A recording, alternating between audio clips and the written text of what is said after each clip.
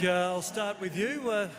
What a time you've had in the last 24 hours. There were 2 matches in on Rod Laver Arena last night. Now you've been here at Margaret Court Arena. Yeah, I slept in the locker room last night. But yeah, thank you guys coming to. I know it was early coming to support us. It's always fun playing against a great crowd, and that's why we do it. And you know, last match here, this year was a pleasure, especially against some great friends. So.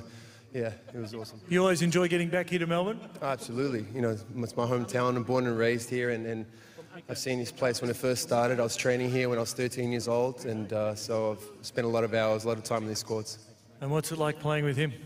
Let me come up with a perfect word. Distracting. Distracting, you know. And then you miss the ball, and he gets upset at you. So it's tough. It's tough. That's as nice as I'm going to say anything about it. Okay. I'll start over this other side as well. Thomas, fantastic to have you back here again. What are your thoughts? Yeah, I mean, 3 unbelievable days playing with Todd Woodbridge, one of the best doubles players ever played the game. The best.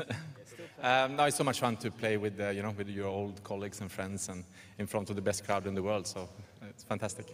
And for you, Todd, obviously the competitive juices just continue to flow. Yeah, I'm talking a much better game than I'm playing, that's for sure. I can't find the centre of the racket as much as I'd like, but it's so good to get out here because when we all played against each other, we actually hated each other, and it's vicious.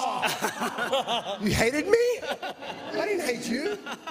Jeez. Okay, truth's coming out now. Great Davis Cup lineup. Yeah, nice. Yeah. No, he won it for us, but anyway, to get out here and have fun and it's entertainment and we enjoy each other's company, it's actually completely different to when you're on tour. It's great. Well, it should be hate. It was a. No, it's too late. It's too late. It was an affectionate term. Interesting locker room discussion. I'll finish with you, sir.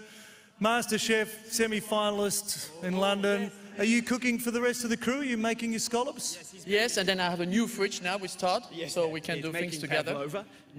Pavlova, yeah. Pavlova? Anna Pavlova. Anna Pavlova, yeah. She's looking good. Good looking. It's a little bit too fat, but she can do better. And how was your tennis? Let's get back onto that. Yes. No, that was great. I mean, it's always nice to come back here, especially in January, and it's a pleasure to be in Australia, to have a lot of fun. And thanks to Todd, thanks for everybody to make that happen, and also to play here. You know, it's a privilege. And then first of all, we see at the court it is, and it's fast. We are very, very, very slow now, but it's a pleasure to be here. We look forward to seeing you again. We'll let you go, gentlemen. Well done. You can sort out your locker room issues and go cooking and do all that sort of thing. So please give them a massive round of applause. Thomas Enqvist, Todd Woodbridge, Leconte, Mark Philippoussis making their way off Margaret Court Arena.